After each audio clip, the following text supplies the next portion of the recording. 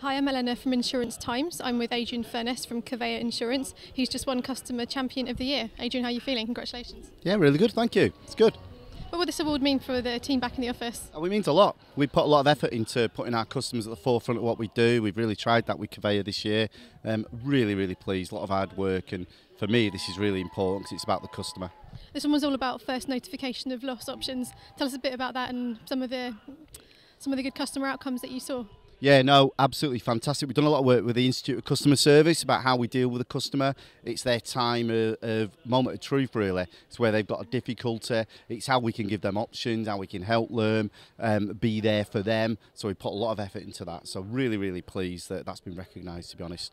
Something you can build on next year? Oh, absolutely. Really going to, yeah, this is just the start, not the finish. And how are you going to be celebrating this evening? Lots more of this. How many is that so far? Only one, obviously. It's for the jealous pregnant women. Yeah. All right. More to come. Thank you. Congratulations. Cheers, thank you.